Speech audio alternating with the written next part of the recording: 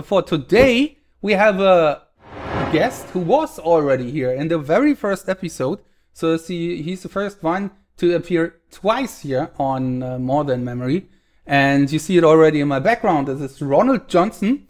Ronald Johnson is the host of the Craft of Memory podcast. We will talk also a bit about that. And he's a blogger. He lives in Orlando, Florida. And I'm very happy to have him here today. And yeah, for the second time already. So hi and welcome, Ronald. Do you want to mute it? Yes, thank you for having me. It's a pleasure.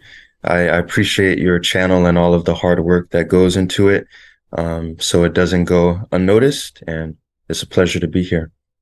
Thank you. I think we got in touch also the first time via the channel. You have been in the chat, and I was reading there's Ronald Johnson, and now yeah, we talked already, but this I think was our first meetup somehow. So Yeah, here on yeah. the channel.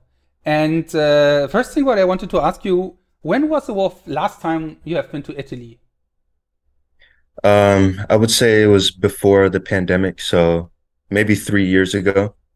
Okay, because yeah, a bit of off topic for the beginning here, but I was checking and searching in your past, and I saw that you did a lot of stuff about language learning, Italian language learning. You have a YouTube channel of that, and you invested a lot also in time into exploring the culture of Italy, and also I saw you. I think your first YouTube video on this on the Italian channel, how I call it, was like, I Yeah, would like to learn the grammar. Please comment in the comments yeah, yeah. below. How did that go, and why did you do that in the beginning? So yeah. Yes. So I read the Divine Comedy in English by one of the greatest poets, Dante, and I wanted to read it in its original language. So that's when I started to study Italian.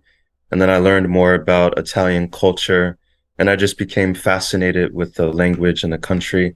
So I started a blog. It's called ItalyExplored.com, and a YouTube channel. And then also I discovered Andrea Muzzi through studying Italian. So yeah, primarily through poetry, I got into Italian. And is this project still running? Because I saw you're not that active maybe anymore, especially not Um, on your social media. yeah, in regards to Italian, I haven't been actively publishing videos or writing articles. So I primarily focus on memory at the moment. Cool. Because Yeah. when I was yeah, doing some research, I was like, okay, this guy started with memory. So it looked a bit like there was no Ronald Johnson, and suddenly there was memory Ronald Johnson. And then I was happy to find out there was something else about you. And what I also like to see is that you also studied the Italian sign language. Is this true? Yeah, I studied Italian Sign Language for a little bit. Actually, I wanted to learn a lot of the dialects or the Italian dialects, because there's different regions and every region has a dialect. So I'm very interested in that type of stuff. So yeah, I wouldn't say that I'm fluent in it, but I dabbled in it a little bit. Yeah. Yeah, and as far as I know, in the US, it's not that common that you speak a second language. Is this true? So as far what I heard from friends over there and what I saw experienced, that people are quite happy with English, and then it's fine. So how come that you are into Italian here, beside the Yeah, Divine Comedy? Yeah. yeah. So it's not very common for Americans to speak a second language. We have a lot of Spanish speakers because we have a lot of people from Puerto Rico, Cuba, Colombia, especially in the southern states. But yes, it's not very common. For me, it's more I discovered something beautiful and I wanted to seek it out. So I would say that's how I personally got into the language, was just this passion to see and to enjoy beautiful things. And how would you describe the transformation or getting into memory from that one. So how is the connection there? How did that happen? Yeah, so I got into memory by Moonwalking with Einstein Hmm. by Joshua Foer. A lot of memory athletes tend to quote this book and how they got into memory, but that was also for me. I read the book and I was fascinated. I was captured by the book. Um, I think I read it in one day or less than one day. But there's something that the book did. It was sort of like a drama. Um, it's like when he talked about Mr. S, it's like you can sort of be a Mr. S. So when you look at Superman or Spider-Man and you watch them do their thing, you're like, oh man, I want to be able to climb walls, to be able to fly, or to be able to shoot out web out of my wrist like this. But you know that it's not possible. You can try to jump off a building all you want, but you're not going to fly.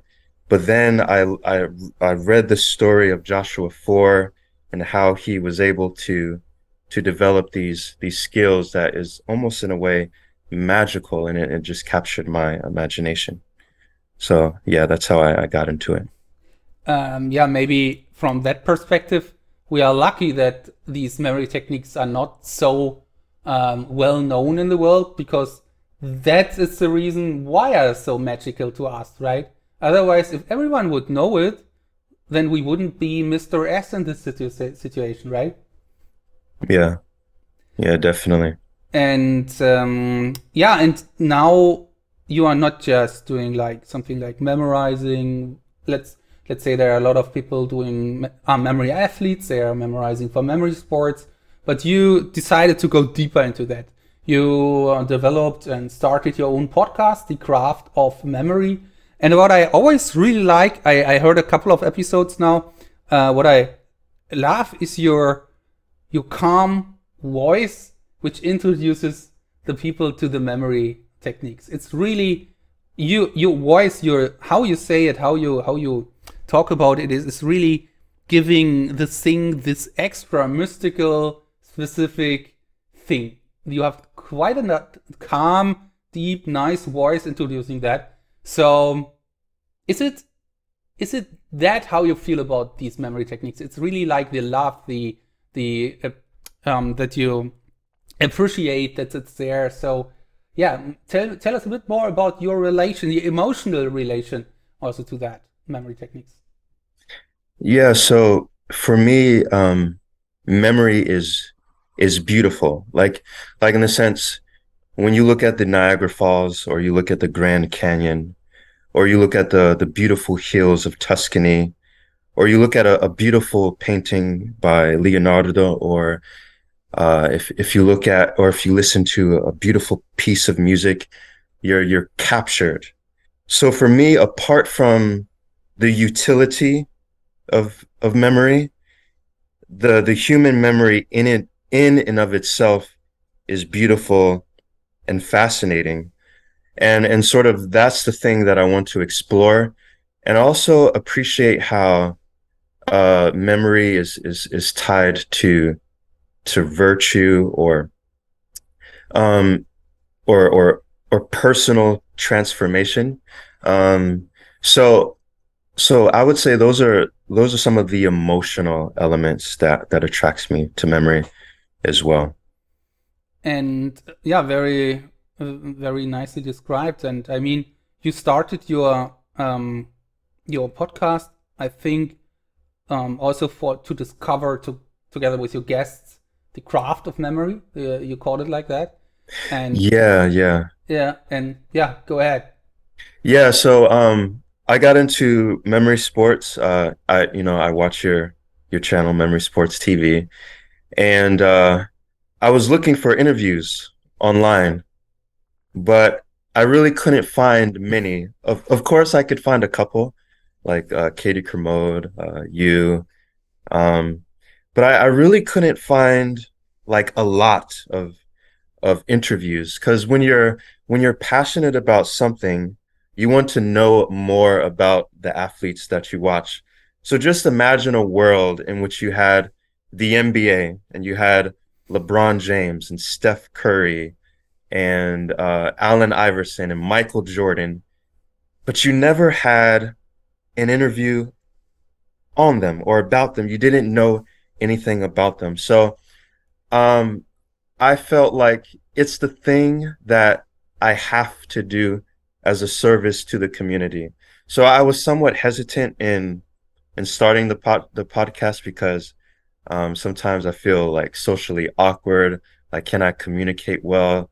Can I do this? I had some doubts, but I really felt a need, and I felt it as a service, and also because I wanted to get deep into the techniques, and especially from the perspective of a memory athlete. So when I surveyed the terrain of memory on podcasts, um, it was more like the general, like more beginner concepts, like how to learn names and faces. But some of the questions that I had about memory weren't really covered in depth. Of course, there were a couple of podcasts that do that, like the magnetic memory podcast and a few others. Um, but I wanted to deal with specific questions that like, so I wanted to cover from beginner, immediate to advanced topics in the field of mnemonics. So that was also one of the visions of my podcast as well. So you said you felt the need that has to be there. You have to do it. Um, how and when did you decide to? Now I just do the first episode. Was there a specific a decision like, okay, I have to start it now? I'm thinking about that for a while. How does that come in the first place? Yeah, when it first started, I was like, I have to get all of my favorite memory athletes. So I just reached out to them and said, "Hey, could you you know be would you be willing to be interviewed on my podcast?" I really didn't know how to start a podcast, so I was just researching online. How do you start a podcast? What equipment you should buy? How to do intros, how to edit. So it started like that, and I learned as I went, and I think it improved over the episodes. I'm learning how to ask questions and learning how to navigate. So yeah, I would say that's how it started. Mm-hmm. And one last personal question before we go a bit more, before we go more in the technical stuff. So you said that in the beginning you felt like, oh, I might be awkward asking these questions and it might not work out. So how did this change when you, from the first episode, like up to now? I think you have 13 or 14 episodes right now. So how did this change? Yeah, so I would say now I'm a little more confident in asking questions. I have more experience. So I would say at first I was a little nervous, but as I continued, I became more confident. I learned how to ask questions and sort of navigate the conversation. So it's a learning experience. So I would say that I have more confidence now. Cool. And just one feedback here from Katie in the chat. She writes, I was honored to be on your podcast, Ron. On Don't Have Doubts, you are a natural. Yeah, she was the first guest on the podcast. So thank you, Katie. You're an inspiration. And yeah, I was actually listening to that first episode also today, and I felt also the same. It was like it felt like you have done it before, so it was not like, okay, who's that guy? So really nice, and I can just recommend your podcast. So I will also upload something from here, parts of that on YouTube, and I will put the link in the description so you can all check it out.